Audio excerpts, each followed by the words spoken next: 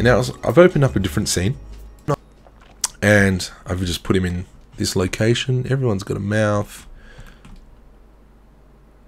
Why is your mouth a bit weird? Anyway, I'll fix you up later.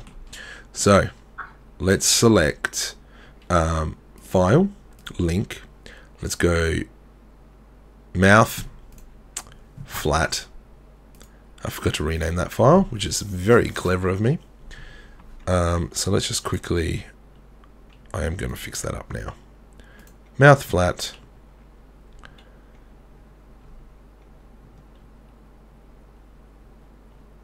I made the mistake there. File, save as Simon. Close. Back. Simon. Group mouth rig Simon. So he's a little bit big, but that's fine. So what we need to do is we need to set this mouth to be the constraint of Simon's head.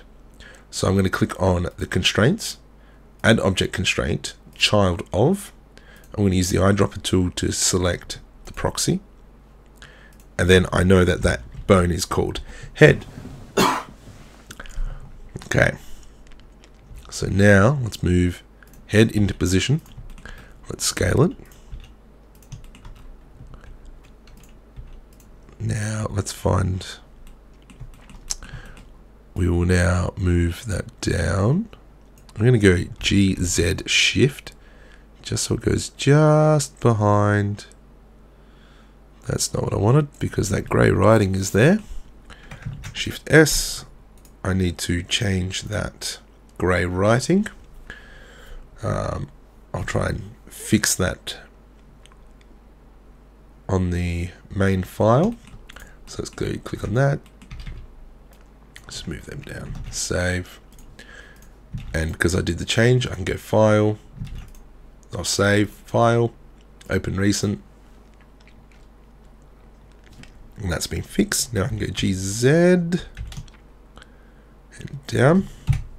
And now, there we go.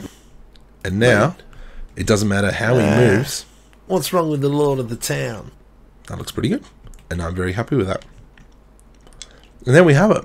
We've pretty much gone through and created just part of a short film. But obviously you can take those techniques and really expand and create your own. I mean, it's only taken a couple of hours from modeling the scene to doing an animation to doing all that. So, yeah, I'm interested to see what you guys come up with. Thank you very much.